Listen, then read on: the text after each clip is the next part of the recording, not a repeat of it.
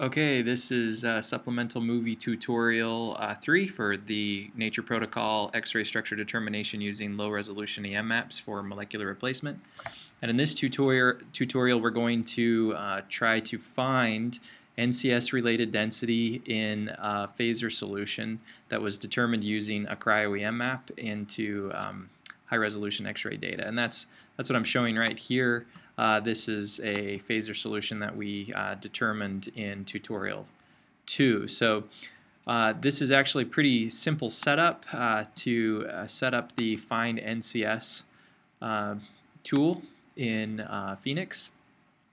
So what you need to do is go to the Model Tools, and here under Model Tools, find NCS operators.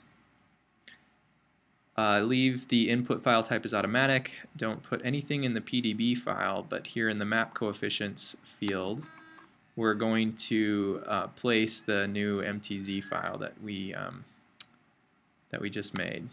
So we need to navigate to that. And so you can navigate to the phasor folder, which has a new MTZ file that was solved by phasor. Or you can also just place the supplemental file that we gave you with the protocol, which is supplemental file 7. I'm actually going to use the output of phasor that we just did.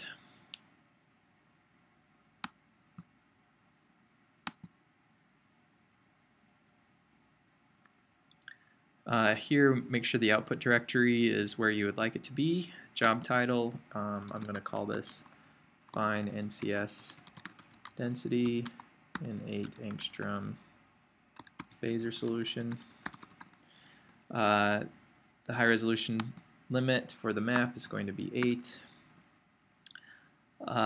We don't need to change any NCS finding parameters, but center finding parameters we do want to change. Smoothing radius, we recommend 10, and then the number of centers to try, this needs to be greater than 1. This is how many molecular centers this tool will look at, and so we want it to be more than 1. We recommend 20. So this will guess 20 molecular centers, and then it will search each of those for NCS related density in our MR solution. The density search parameters, these can be modified a lot depending on what you want to do. The density radius, that makes sense. That's the radius of the sphere that it's going to make to look for NCS related density. 20, a radius of 20 works fine. It's recommended that the peak separation be 1.5 times the density radius. So we'll make this 30. And then the phi, this phi angle is the rotation that this search sphere will undergo. And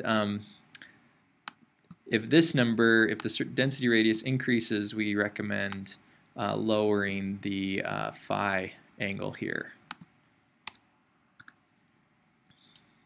And obviously, if you don't believe that you need to, if you want to speed things up, you can always lower these numbers, increase the phi number.